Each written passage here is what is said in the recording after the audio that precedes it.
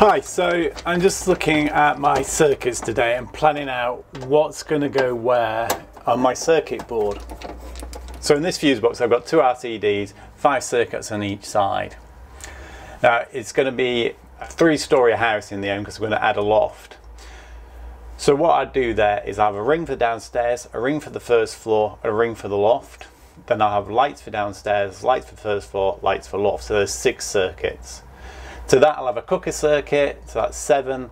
And in this case, the gas boiler is just going to go to the side of the consumer unit. So just for ease, I'll probably just have a little radial circuit for that. So I'll be looking at 8 circuits.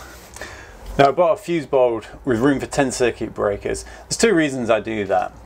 It gives me a little bit more room to work when I'm putting the wires in. It does get pretty crowded in there. Also, it gives a little bit of ability for future expansion. Say the new homeowner comes in and they want to add a circuit for whatever reason, they can quite easily do it without adding another fuse board. So which fuse would go where? Now traditionally, the highest fuse goes next to the main feed or the RTD, and the lowest fuse goes to the right. I always wire a box up like that. There's no real reason to do it. Back in the day perhaps there was, but with current consumer units there's no need at all. You can put them where you like. But for neatness sake and say traditional values, I do it like that. So I'll have a 40 for a cooker, 32 for my ring, probably another ring, and then 6 for my lights. Now the way I split the circuits, there's 8 circuits, I'll have 4 on each side. Now I split my rings and my lights up. So I will have the ground floor ring on this side and the ground floor lights on that side.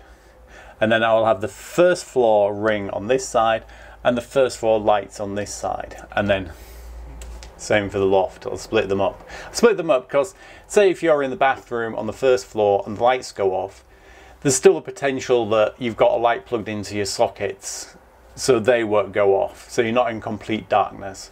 So we're just putting everything back together now. So we'll put it on screen. As you can see, we're going to go ground floor ring 32 amp, loft ring 32 amp, boiler radial 16 amp. Radials can be 20 amps, but these things are supplied with 16 amp fuses, so I might as well use it.